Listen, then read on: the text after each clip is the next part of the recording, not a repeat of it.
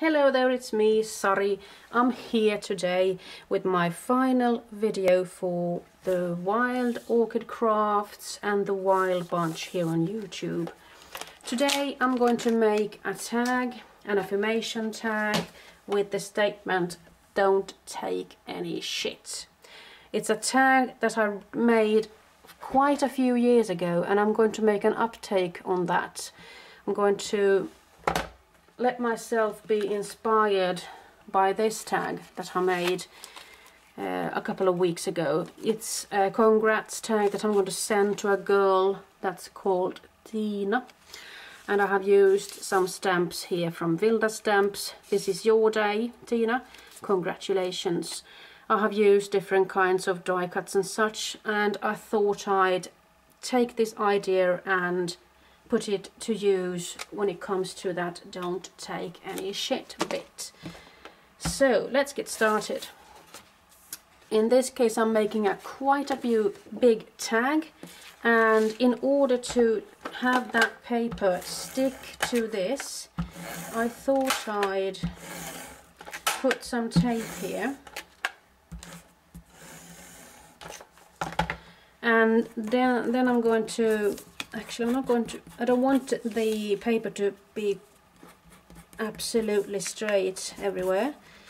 Just take it away. And in this case I have just taken this piece of paper and I have sprayed with some white Memories mists, chipped cream from Memories mists.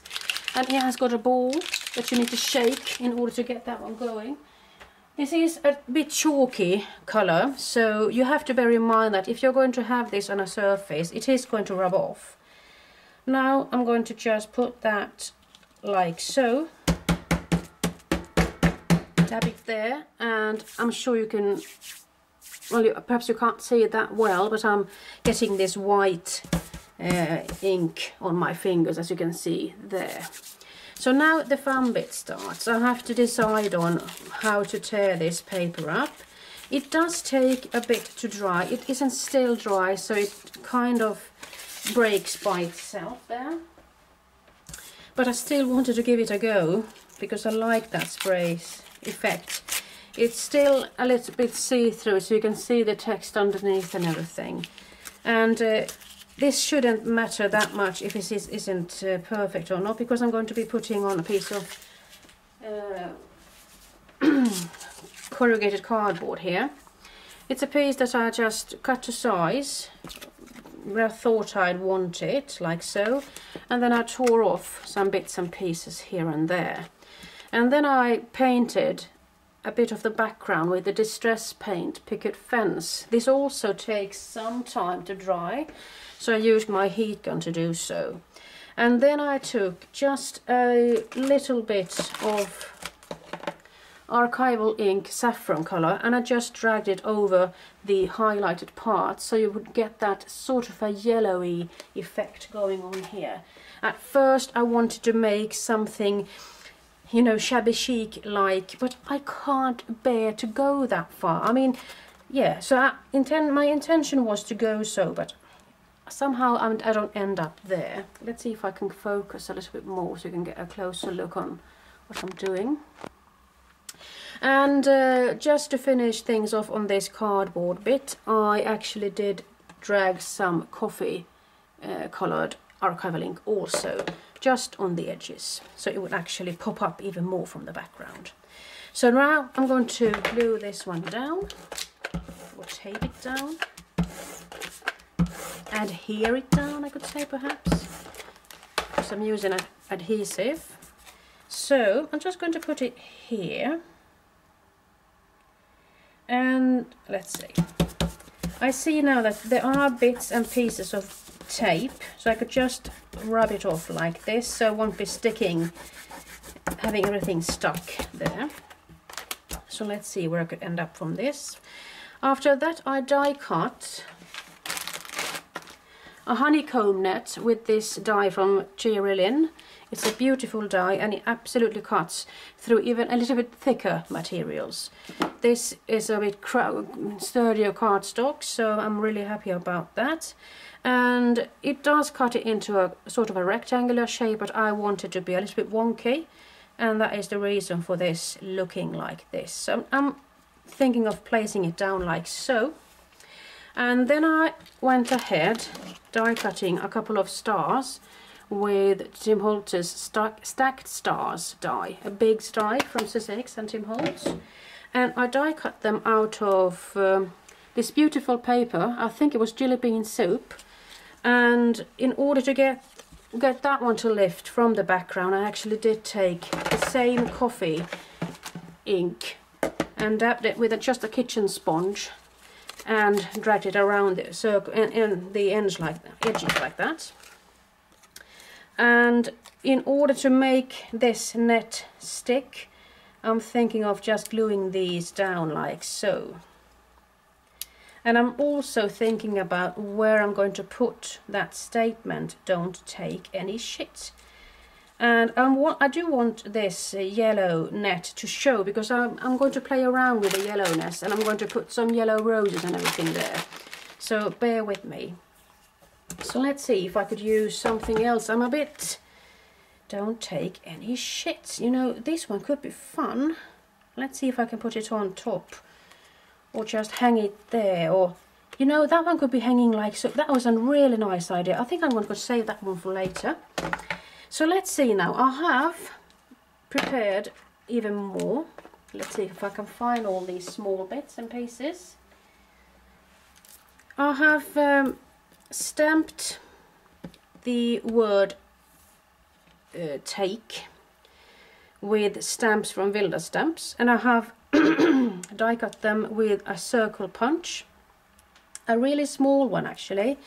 It's a 5 and 16 inches of a circle, so really tiny, and it works really nicely around the the letters like so. And I'm just going to snip it, and I got my circle there.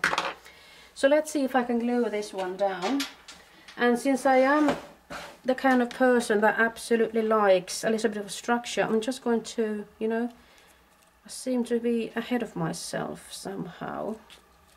I think I'm just going to put a really good blob of glue there, so I'm hoping it'll help keep this net in its place, because the corrugated cardboard is isn't yeah, I need to push it down, isn't flat in itself, so it really needs some kind of a glue that could go through that pattern. So that is why I'm really glad to use the adhesive glue here. Just glue these stars down like so. You see, I'm still struggling. I want to make it work with these sort of beige brown colors. I'm not going to go there and go use black, because that is what I usually do, but I just want to challenge myself this time. Let's see if I can make this one work by just putting a little bit of glue there and let it dry for a bit. Now you know, this is so small, and I ought to have known that I haven't got the proper skills to make that work. So I'm just going to glue it down immediately. And you know, I'm not going to be bothered about everything being perfect. They don't call me Bröta-Britta for nothing, you see. Bröta-Britta is a kind of person that just goes with the flow. Just look at this. If you could see what I see now, I mean, for goodness sake. It's hanging on like in a spider's web, really. And it's twirling and giving me a hard time. Well, now at least I had the chance of letting it dry, but I just have to put something else to make it stick better. So, don't take is what it's going to be in just a little bit. And just to have a bit of a difference, not having to die cut everything out with a circle punch, I decided on just stamping them, the letters, in a row like this. And then I just snipped them off and made them into this word, ingen. Ingen could also mean nobody, but in this sentence it's going to mean no. So ta ingen, don't take any.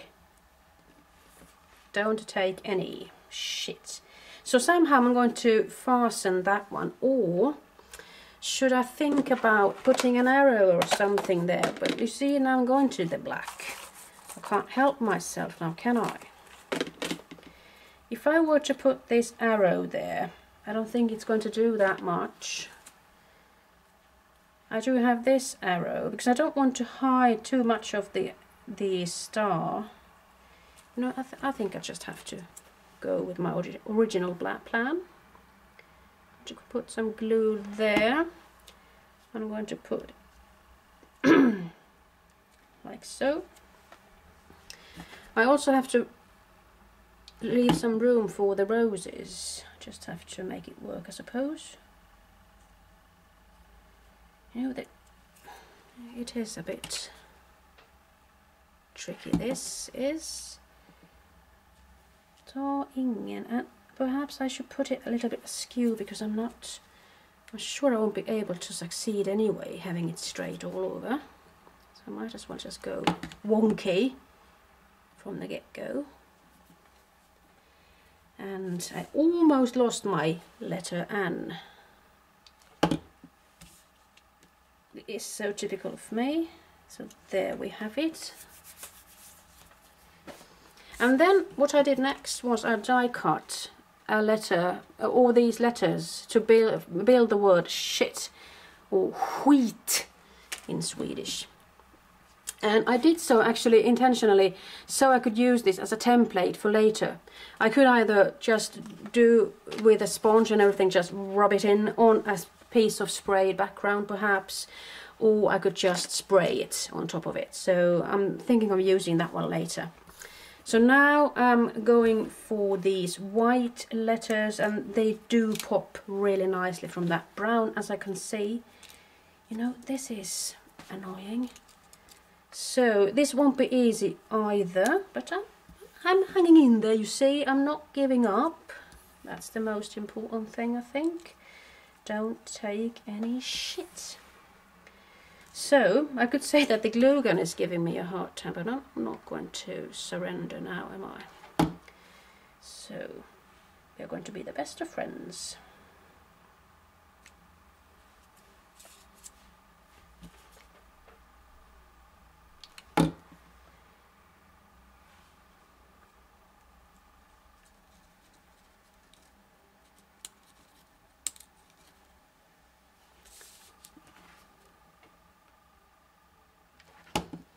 Imagine I could shut up for a second.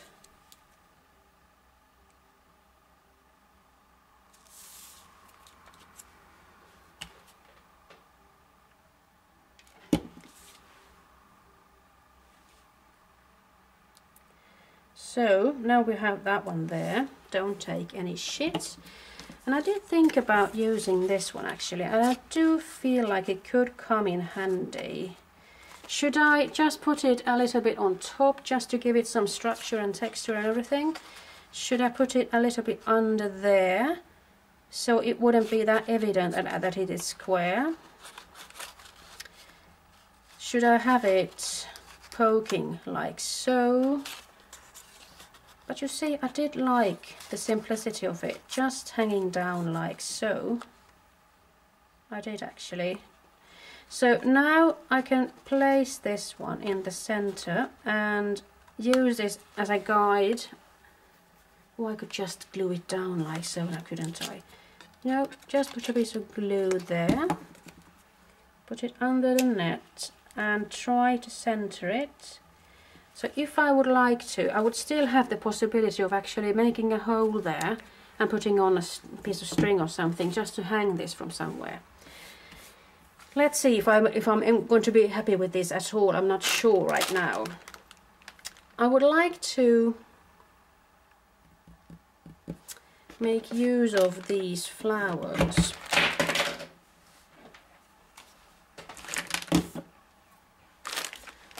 And the bigger the better. Perhaps I could cluster them up and make a big piece.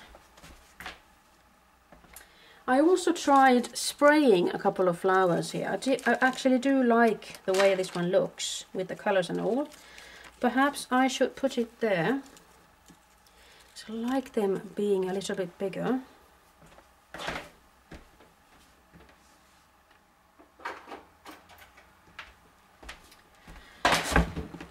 Bloody hell, I almost fell there. I haven't got a proper pencil or anything here. I just need to find something.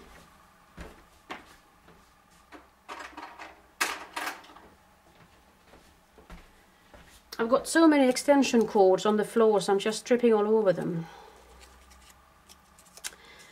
A bit of a working hazard there, could it be called perhaps? And let's see if I could see myself using these different colors here. And if I'm going to be able to make any kinds of combinations with the other flowers. These are of course from the Wild Orchid Crafts. They started out being like this, AQUA TRELLIS roses, 40 millimeters in diameter. That's why I like them. And since they are so pale, I can actually do a little bit of spraying on them and to make them look as I want them to look. So I think I'll just actually be as bold to use these. Perhaps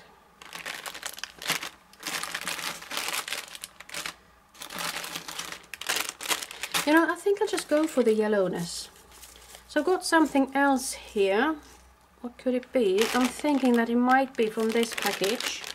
They are the 20 mixed earth tone trellis roses, 35 millimeters in diameter, and the code is MKX 095 35 millimeters. So I'm thinking that having the 3 hues of yellow could be nice.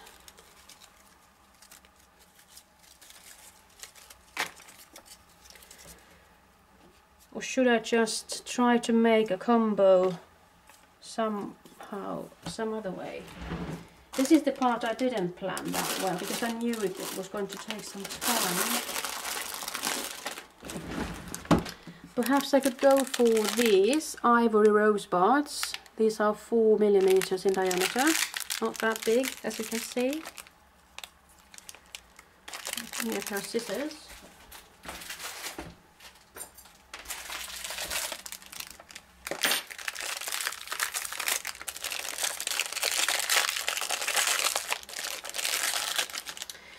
And I do like to put them in a sort of a regular fashion. I tend to put a couple of different kinds of sizes of them together.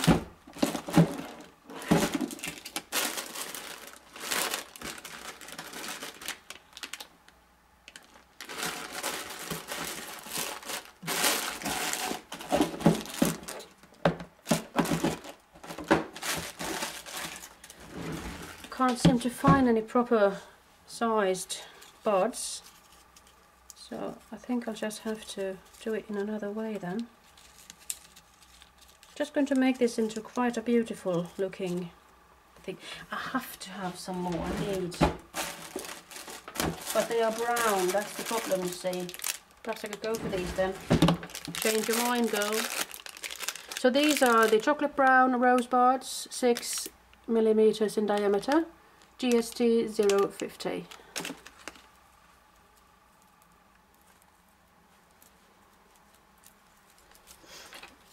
This is a better size, I think. So perhaps the question is now, should I go with this one as it goes smaller and smaller? Should I just try to make it work with that bud peeking out there? And I'm just going to fasten it in the other stem so it will have something to hang on to. And as for this white bud, I'm thinking of doing the same, but I'm just going to put it on the other stem like so. And hopefully I'll be able to hide it behind the other one like so. So I'm thinking of making a pretty long looking rose thingy here, and I could actually just hide it underneath that rose because I haven't got the scissors. I'm sorry, being out of frame there. Just going to hide it underneath there. and I'm just going to glue those down, and I'm going to need some more glue. I'm just going to take a bit of glue on the end, and I'm just going to, you know, it didn't work, so I have to take out a little bit of glue here. So in this case I'm just going to put a lot of glue there, put it there where I think I want it, like so, press it down gently, and then I'm going to take the other one. A generous amount of glue always helps, I think. Where did you go? So now I think that I'm actually ready to put in a little bit more glue here.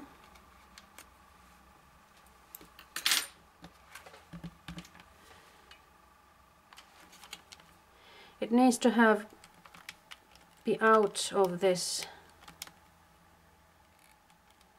You need to make them work, connect like that, and then you're ready to go with some more gluing. I do like this. I like the way it actually is multicolored. So I'm just going to put it there, even though I'm missing out on that part.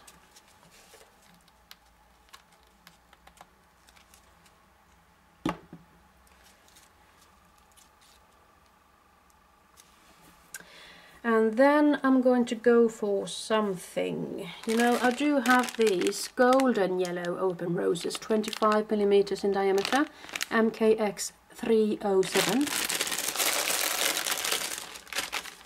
So if I should make a combination of these as well.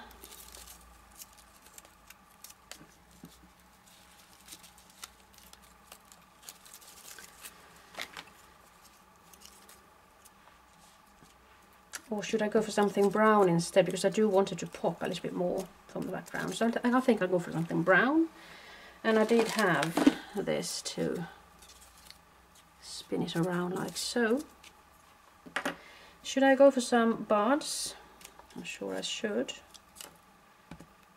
And as for that one, I could actually tilt it up. And I'm just going to fasten them like so. And I'm actually going to let them go like so and so. I think it's alright actually. So don't take any shit. That one is a little bit hidden underneath. Let's see if I can lift this one up.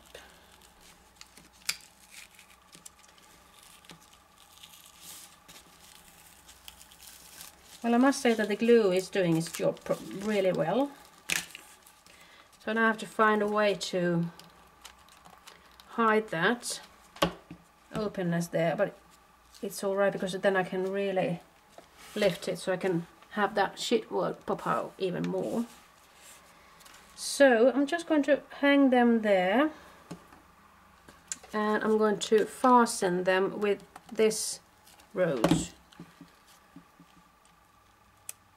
having the coil go upwards. Somehow I just want to have it like that. So don't take any shit. I think that will have to do it. I might actually make a hole and perhaps have a string or something coming out of that one. I could also see myself putting on an easel in the background just so it could stand on its own really. And I could also see myself putting on just a little bit more glitter glue with stickles or something like that. Otherwise, I think I'm happy. It isn't the same as this one, but it's nice to actually try something different out every once in a while. As you can see, there's a difference in size. So with this video, I'm going to say thank you for being a part of this wonderful design team, and I'm hoping to be able to do some new crafty projects really soon. Just have to rub this one off. Alright, it's time to say bye bye, and don't take any shit, my people. Bye bye.